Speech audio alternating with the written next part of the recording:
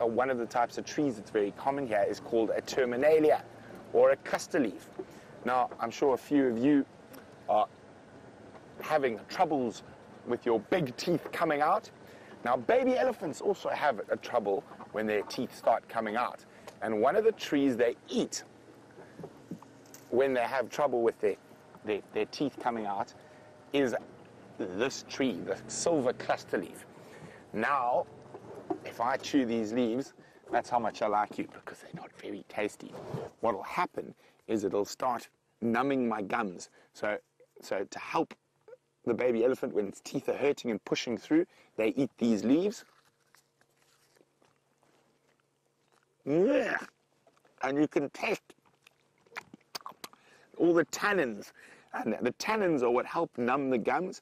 So also, in the bush a long time ago, when people used to live without modern medicine and that, people also used to chew on these leaves when they had sore teeth.